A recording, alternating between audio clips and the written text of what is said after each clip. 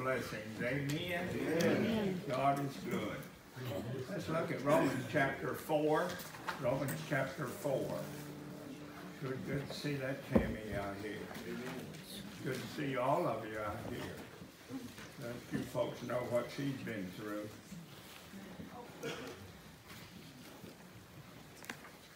I have some real sad news this morning. Pillsbury Doughboy died yesterday. He died of a yeast infection. And trauma complications from repeated pokes in the belly. He was 75 years old. Doughboy was buried in a lightly greased coffin. Dozens of celebrities turned out to pay their respects, including Mrs. Butterworth, Hungry Jack, California Raisin, Betty Crocker, the Hostess Twinkies, and Captain Crunch. The gravesite was piled high with many flowers, F-L-O-U-R-S. Aunt Jemima delivered the eulogy and lovingly described Doughboy as a man who never knew how much he was needed. K-N-E-A-D. Born and bred in Minnesota, the Doughboy rose quickly in show business, but his later life was filled with leftovers. He was not considered a very smart cookie, wasting much of his dough on half-baked schemes. Despite being a little flaky at times, he still was a crusty old man and was considered a positive role model for millions. Doughboy is survived by his wife, Play-Doh, 3 children, John Doe, Jane Doe, and Dosey Doe. Plus they had one in the oven. He is also survived by his elderly father, Pop-Tart. The funeral was held at 3:50 for 20 minutes. Oh, that's a good one. And also, it's kind of sad too, a man is ever nagging wife. I mean, she nagged all the time. You know what a nagger is, don't you? You don't? But he had a nagging wife all the time. And they went on vacation to Israel in Jerusalem. And while they were there, his wife passed away. The undertaker told the husband, you can have her buried here in the Holy Land for $150, or we can have her shipped back home for $5,000. The husband thought about it and told the undertaker he thought he would have her shipped back home. The undertaker asked him, why would you spend $5,000 to have her shipped home when you could have a beautiful burial here, and it would only cost $150? The husband replied, long ago, over 2,000 years ago, a man died here. He was buried. In 3 days, he was resurrected. I just can't take that chance.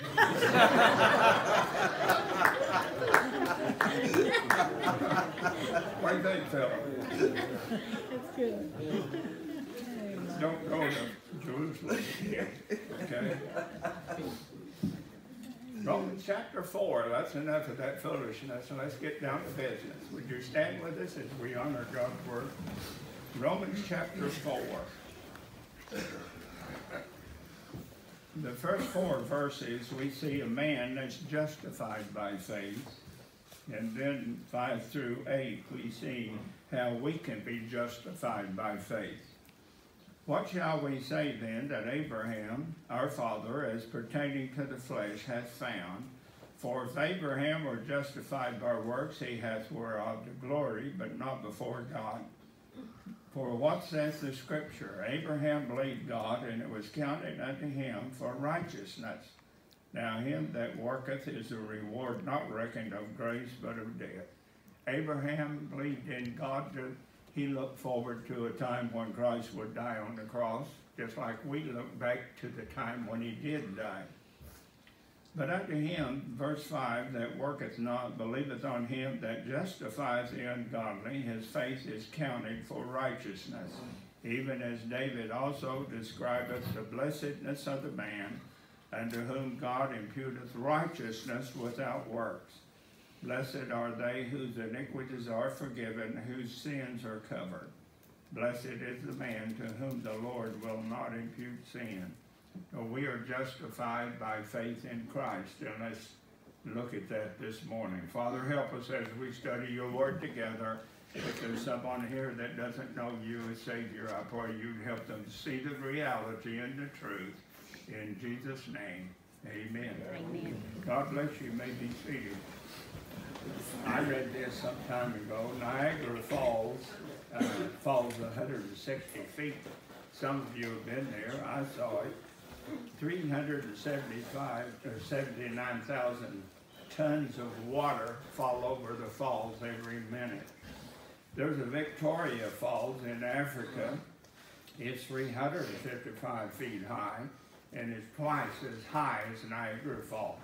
And then Angel Falls in Venezuela, the water falls 3,212 feet. It's 20 times higher than Niagara Falls. Now imagine yourself in a boat and you fall overboard and you're headed for the falls in Angel Falls in Venezuela. You're headed for the falls and you're caught up in the current. There's nothing you can do about it except go over. Well, that's kind of the way we are before we come to know Christ as our Savior. We're headed in the direction of destruction, headed for sure destruction. And how in the world are we going to escape? God offers us help, but a lot of people reject that help. I heard this a long time ago, but it's a good illustration. This fellow fell over a cliff, and he grabbed hold of a shrub as he was falling. He's holding on for dear life. And he yelled out, "Help, is there anybody up there?" And the story goes that God called out, "This is God, I'm here. Just turn loose and I'll catch you." And there was a moment of silence, and then the voice of the man calling out, "Is there anybody else up there?" Well, that's the way people are. They're looking for something else always instead of just looking to the Lord. Mm-hmm. God has found a way to forgive us, and I'm so glad he has. His love is equal to his anger. The Bible says God's angry with the wicked every day, but God loves the wicked also. His love is equal to his anger. His mercy is equal to his justice. He's a just God. There's a heaven, there's a hell. If it wasn't, God wouldn't be just. He is a God of justice, but he's also a God of mercy. His forgiveness is equal to our guilt. I'm so thankful that God is a forgiving God. I'm so glad that God took my sins away and buried them in the deepest sea and forgot about it. I'm so thankful that he has that ability. He hath made him to be sin for us, who his own self bare our sins in his own body on the tree. God's not expecting you to live a perfect life so you could go to heaven. God knows you're not perfect. God knows I'm not perfect. And the only perfect one was Jesus Christ. And he's the one that had to make the sacrifice for our sins, be risen from the grave, and offer us his forgiveness. God's offer of forgiveness comes with conditions. You have to ask for forgiveness. His forgiveness doesn't just come automatically. His forgiveness is free. It's for everyone. But it's not an automatic thing. You have to ask for that forgiveness. I know when our son or daughter did something that they weren't supposed to do, they had to apologize for it and ask for forgiveness. And that's the way it is with the Lord. We have to ask for his forgiveness. And we tell our kids, they say, we want to play. You take the trash out, then you can play. Our kids say something like, I want to watch TV. Or you make your bed, then you can watch TV. See, God doesn't automatically forgive, but he always forgives when we ask him to. Amen. I'm so thankful that all we have to do is ask him. And he has the ability to forgive our sins. I mean, I'm not going to ask for anybody in this room for $1 million because I know you folks don't have it. Do you? Are you holding out on me? Huh? Has anybody here got $1 million? No, I don't think so. I know I don't. So I'm not going to ask you. If I needed it, I'm not going to ask the Lord. Amen. Jerry Brown said he had it. Yeah. Yeah. Ask him. God does not automatically forgive. God is not obligated to forgive. He just says, if you want it, if you ask for it, I'll forgive you. I'm so thankful that he has the ability to forgive. He wants to forgive. He will forgive if we just ask him to. Amen. Oh, I'm so thankful for that. Now, God has found a way of satisfying his justice while offering us forgiveness. Justified. Do you know what the word justified means? Just as if I had never sinned. That's amazing to me, that all the sin that accumulated in my life before I got saved, and there's plenty enough of it, that all that God forgave me of that, and he put me in a position as if that's not happened. It's all been forgiven. It's all been removed. And God doesn't hold that against me anymore. That's what forgiveness is. He justifies us and doesn't hold those things against us again. Never will he hold it against us. That's absolutely amazing to me. Now, what are the conditions? Just simply believe that Jesus lived that perfect life, fulfilled the law. He died on the cross, hung on the cross for 6 hours, paid for our sins in hell, rose from the grave, ascended to heaven. Whosoever shall call upon the name of the Lord shall be saved. That's marvelous. That's wonderful. Believe and receive. Just receive his forgiveness through Christ. You receive him, you receive his forgiveness. I'm amazed that men, people are so religious that they think they have to do something good or do good works or do something, join a church or get baptized in order to be saved. No, you get saved by receiving Christ into your heart as your Savior. Then after you get saved, you believe in Christ and receive Christ, then you follow him and believe his baptism and get busy in his church. God's forgiveness is complete and final. I mean, he's the only one that can forgive. Nobody else can. There's no preacher, no pope, no priest that can forgive sin. Oh my goodness, I'd be wasting my time if I went somewhere today and stood in a booth and told this fellow everything that I'd ever done wrong. What good will he do? He puts his pants on the same way I do. He's just as human as I am. But let me tell you, I can walk into the throne of God where Jesus is sitting at the right hand of the Father. And I can walk into his throne, spiritually speaking, and I can say, Lord, forgive me. Amen. And I can receive forgiveness. Oh my, how wonderful that is.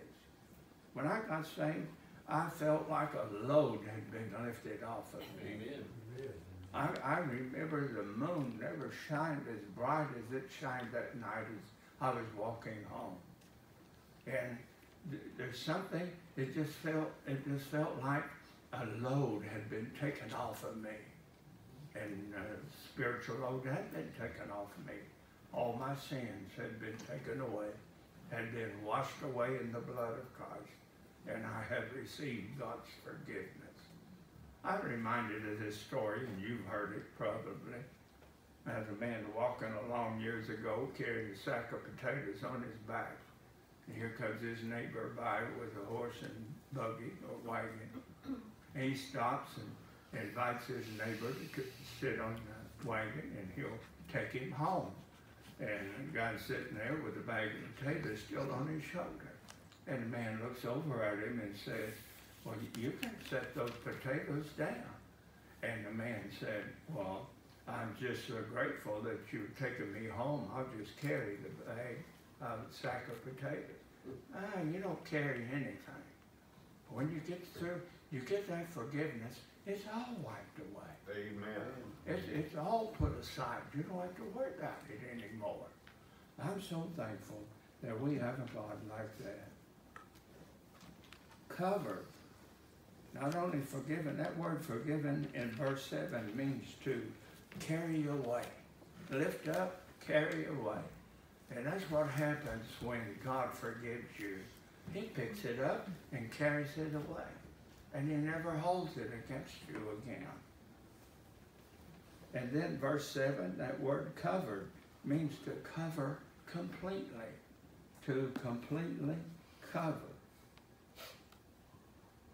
It means to cover over completely, to obliterate where it can't be seen.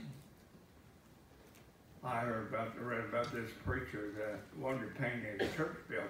It was white, and he only had 1 gallon of paint. This was years ago. And so we decided to paint it one Saturday. Beautiful day, sun shining, but he only had 1 gallon, and he knew it wouldn't fill the whole, he couldn't do the whole church with just 1 gallon, so he began to thin it down. And he thinned the paint down, and then he painted the building. The story goes in it, God sent a storm that night. I mean, about like we had last night, one of those gully washers. And he got to church the next morning, and all the paint had been washed off the church building. He goes to the Lord, and he said, God, I spent all day painting this building, and you sent a rainstorm and washed all the paint off. Said, what am I going to do? And the story goes that God said, repaint and thin no more. You'll get it after a while. It'll come to you after a while.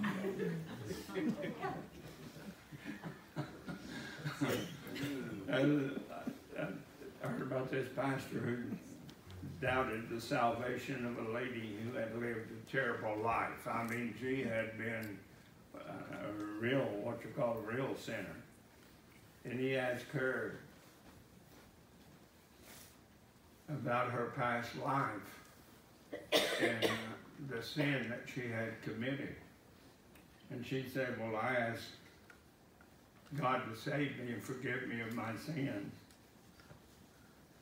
And she said, just to make sure he had, I asked him, what was the last sin that I committed?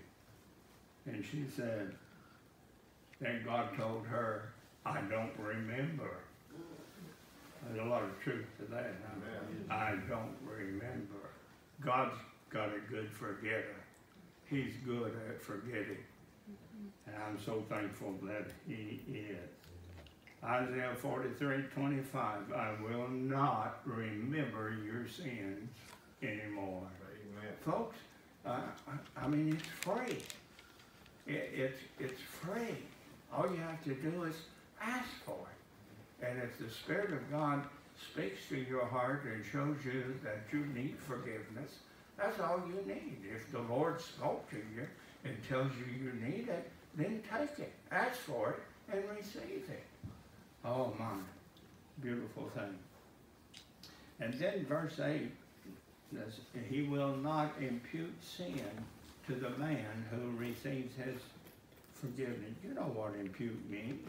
To charge to an account. This computer we have, God's been familiar with that forever. And he used the word impute thousands of years before we had a computer. What do we do with a computer? We impute information into it. We put it inside of it. That's what God does. He will not impute sin to our lives anymore. He's not going to charge us with it when we receive him. His forgiveness is forever. He does not charge to our account our sin anymore. He charges to our account the righteousness of Christ. I read a lot about preachers in the past, and Martin Luther, of course, founded the Lutheran Church. He got out of the Roman Catholic Church and founded the Lutheran Church. And he said one night he was dreaming, and the devil came to him, and he had a long list of every sin that he had ever committed. And he said in his dream, he was looking at all the sins that he had committed, and he said the devil had the goods on him because he knew that every one of them he had committed, the time, the date, everything. And he said, you know, what could I say? Well, what could I do? But he said, I noticed at the end of the letter and all the charges against me that there was a signature. And at the bottom of that letter, it was signed, fulfilled by Jesus Christ. Forgiven. Folks, I hope we realize today what real forgiveness really is. How good it is to be forgiven by the Creator of the world. God who made us has the ability to forgive us and will forgive us if we ask him to. That's amazing. And it's all free. You don't have to work for it. You just have to receive it. Just ask him for it, and he will give it to us. Colossians 2:14. This is what the Lord did for us.